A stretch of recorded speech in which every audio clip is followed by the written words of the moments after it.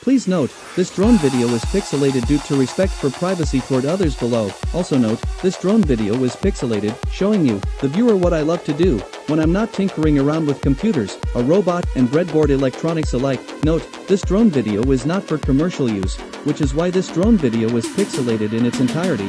So sit back and enjoy my pixelated DJI Mini 2 drone maiden flight video. I feel as free as a bird in the sky whenever I fly my DJI Mini 2 drone. I just love flying this awesome drone when and wherever I can. I can actually see my entire neighborhood from a bird's eye view, which is so cool. To be able to fly like a free bird in the sky is so breathtaking. I just love to drone as much as I can. It's so much fun and relaxing. Everyone should get into flying a drone. Most good ones are easy to fly these days, but it just takes some time to learn. However, with most other heavier drones, you must register them with the FAA, then qualify for a drone pilot license by taking a basic or advanced aeronautics exam, or simply skip all that and get yourself a DJI Mini, Mini 2 or Mini 3 drone instead. Also, however, in Canada, some basic FAA rules still apply for the whole line of DJI Mini drones. You cannot fly at night or over people without a drone pilot license. You cannot fly in most public or federal parks as well as airports and aerodromes.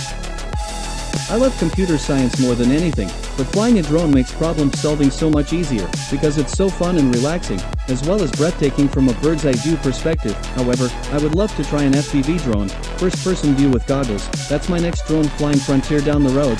Once you get brave enough to fly over your first tall tree, you're hooked, and all you'll want to do is fly all day if you can.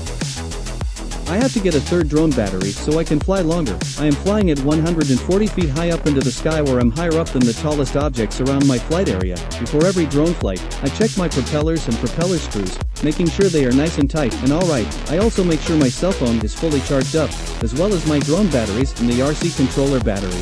These drone flying tips assure a safe, responsible drone flying experience on all levels.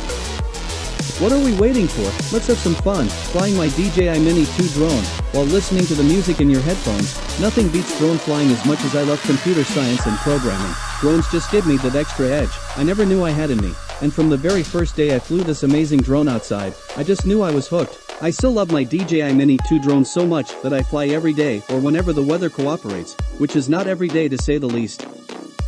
This might sound a bit outlandish, but I want to fly a real passenger drone someday. I'm not sure of myself, but I can accomplish anything I put my mind to, especially if I want to do it bad enough.